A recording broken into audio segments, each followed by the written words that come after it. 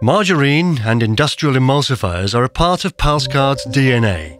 Based on Einar Viggosko's invention of the first commercial emulsifier in 1917 and his experience for managing the world's largest margarine factory, Palsgaard has built up an unrivaled knowledge about margarine emulsifiers. Today, successful margarine manufacturers need to be able to control 4 vital parameters: aeration, crystallization, fat reduction, and plastification. Parameters that can only be controlled by the use of correct emulsifiers for the specific application.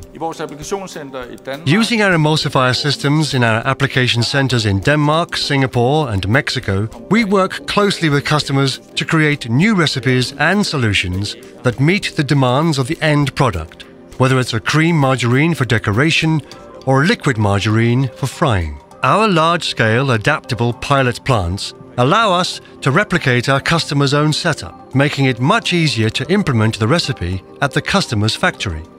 Per definition, margarine has a high content of fat, and as modern consumers are looking to reduce the fat content of their diet, margarine manufacturers need to come up with innovative solutions. As an example of this, we have managed to successfully develop a low-fat margarine spread with only 10% fat.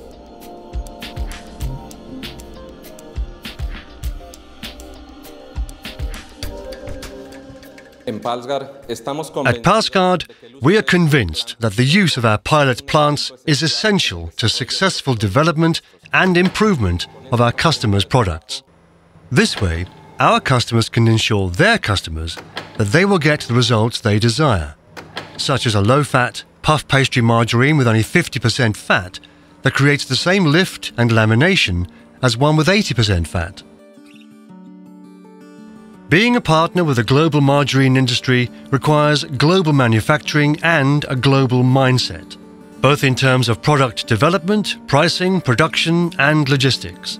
Palsgaard has production in all major financial zones in the world and offers fully RSPO certified and segregated production in our most important emulsifiers.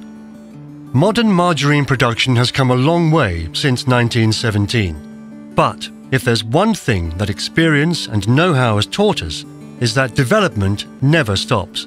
And that's why we're always open to work together and establish new partnerships around the world.